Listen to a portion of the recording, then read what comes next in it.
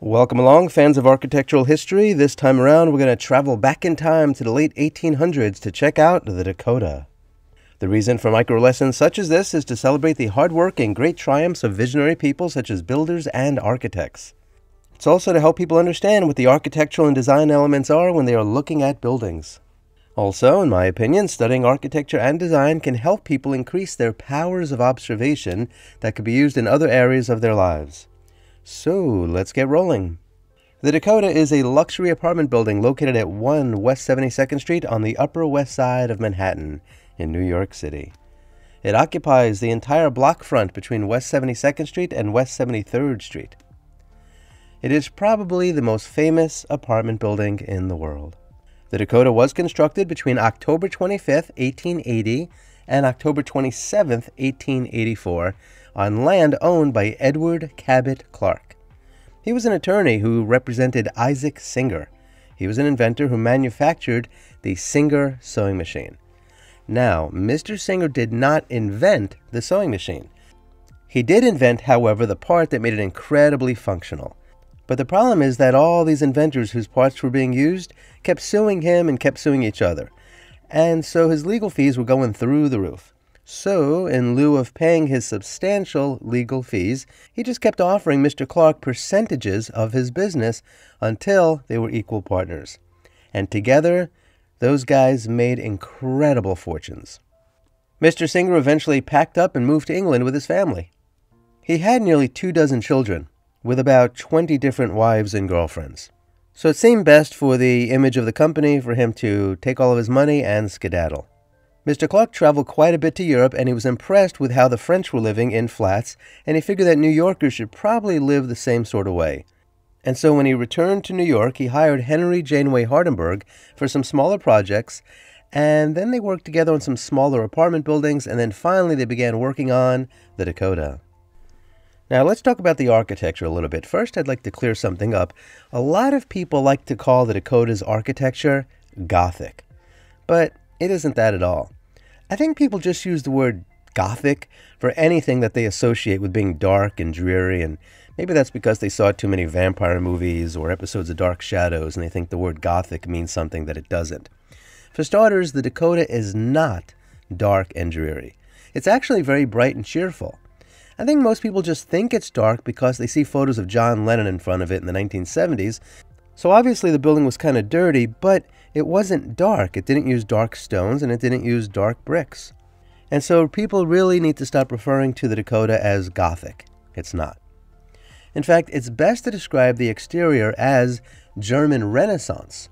And some of those features are being made of brick, and the use of the classical orders and mathematically precise ratios of height and width, combined with a desire for symmetry and proportion and harmony.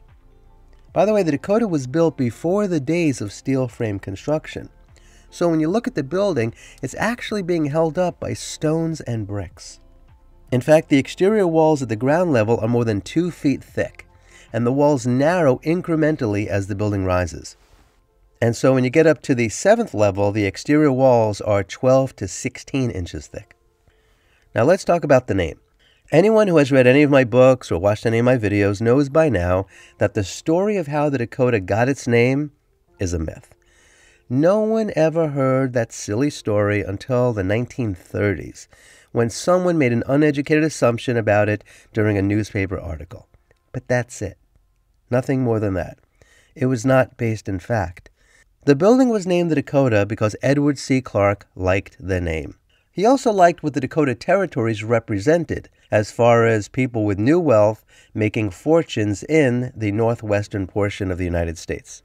So it has nothing to do with the location. So the next time you're having a conversation with somebody about the Dakota, and they say, hey, did you know that it got its name because it was so far away from everything else that it may as well have been the Dakota territories? You know that that person doesn't know what they're talking about, so you can go ahead and correct them. It has nothing to do with the location, especially when you consider that Edward C. Clark and Henry Janeway Hardenberg put together another building called the Wyoming that was located nearly 20 blocks south of the Dakota. So he just liked the name. That's it. Now, let's check out the building. It is 7 stories beneath the roof and an additional 2 stories in the attic. And then there's additional space up there in the gables. The south, east, and north facades are of yellow brick, and the west facade is of red brick. Now let's check out the lower section. Along the sidewalk is a low stone wall with ornate iron designs of Poseidon and his sea serpents. On the other side is a dry moat with thick, wide stones. Along the ground floor are square-headed sash windows. The building's original restaurant was located right there on the southeast corner. Now looking up along the second floor, you can see arch-headed sash windows. And there are also oriel windows all the way up to the 8th floor on the south side. And you can see balconies with iron railings on the ends of the 2nd floor on the east side of the building. And above that is a terracotta spandrel with ornate designs. Oh, and you can see bay windows in the center of the south and east sides of the building. And on all the corners are coins. And checking out the middle section, you can see that there are additional balconies here and there on the south and east and north sides, and some of them are decorated with grotesque faces. And looking all the way up along the entire 7th floor level is an iron railing that wraps around the 3 street-facing facades. And looking above that, you can see that the roof has high gables ornamented with slate shingles and copper. In the upper levels are stone and copper dormer windows, and at the peak of the gables you can see an assortment of ornate stone finials. Now let's check out the entryway. The main entry to the building is located on West 72nd Street. To the left is a sentry box. On each side of the entry are stone bases with cast iron urns filled with evergreens. In front of the arched main entrance is a large ornate gate. The arched main entrance is a porte cochere that was built for horse-drawn carriages to be able to enter so that the passengers can disembark in inclement weather. And on the sides are beautiful lanterns, and up above is a gorgeous groined ceiling. In the center of the Dakota is a large courtyard. In addition to being a place for residents to congregate, it also provided a turnaround for the horse-drawn carriages. All right, now let's talk about the lobbies.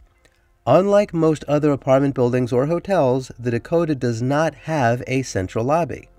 There is a security office to the right of the porte cochere, where residents can pick up packages and that sort of thing, but that's it.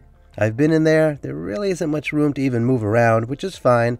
It is not a place to hang out. For the most part, it's a place where visitors go to check in, and that way whoever is behind the counter goes ahead and alerts the resident that you have arrived.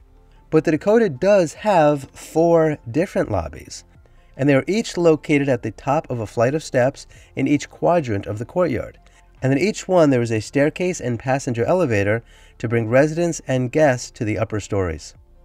The apartments are really large. The ceilings on the ground floor level are 15 feet in height, and they lower incrementally until the top stories that have 12-foot high ceilings. For the most part, the master bedrooms and parlors face the street, and the kitchens and dining rooms face the courtyard. Now, a lot of that has changed over time as apartments were divided up and reconfigured. Originally, the Dakota had 65 apartments with 4 to 20 rooms. Today, there are over 100 apartments. Service stairs and elevators are located mid-block from the courtyard and offer direct access to the kitchens. The Dakota is perhaps most famous because of its notable residents. When the Dakota was completed in 1884, it attracted wealthy and successful tenants, including members of the Steinway piano family.